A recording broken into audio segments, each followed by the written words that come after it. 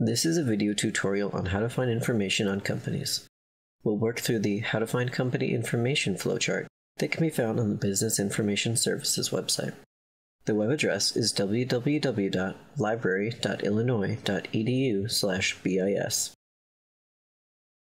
Once on the web page, look under the search bar for the heading that says Research Navigation, and from there select How to Find Company Information, which will bring up a helpful flowchart PDF. Most of the resources on this flowchart are databases that the university library has paid for. You must be associated with the university or on campus to access these resources. Also, make sure your computer has Adobe Reader installed so you can open PDF files. In this video, we will search for information about private companies.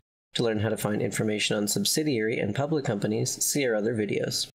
We will start at the top of the flowchart in the box that says, Determine if the company is public, private, or subsidiary.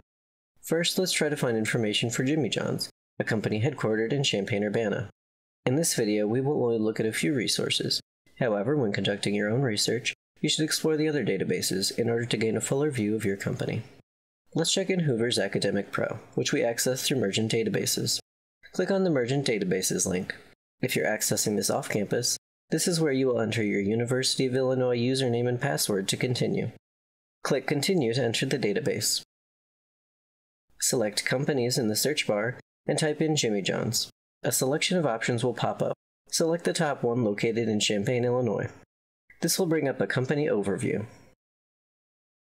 Under Key Information in the middle of the page, we can see that the company type is private. Hoover sometimes has financial information on companies, which can be found by clicking the Financial tab at the top.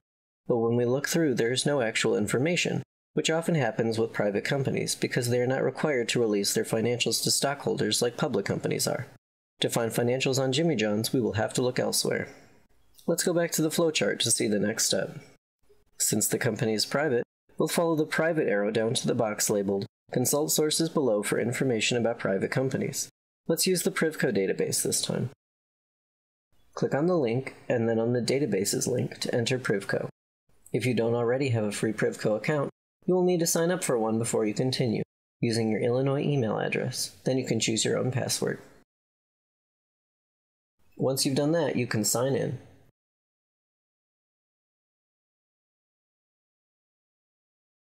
Now that we're in the database, type the name of the company into the search box in the upper right. The result is for Jimmy John's Franchise LLC, which is the one we want.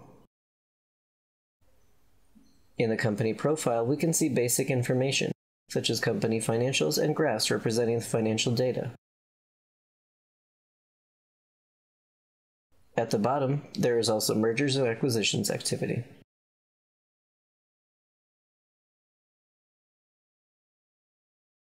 If we look back at the flowchart, it says to check in article databases for information as well.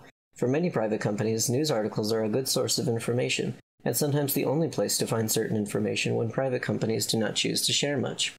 We'll look at Nexus Uni, which is used mainly for articles, but also has company information and content related to legal issues.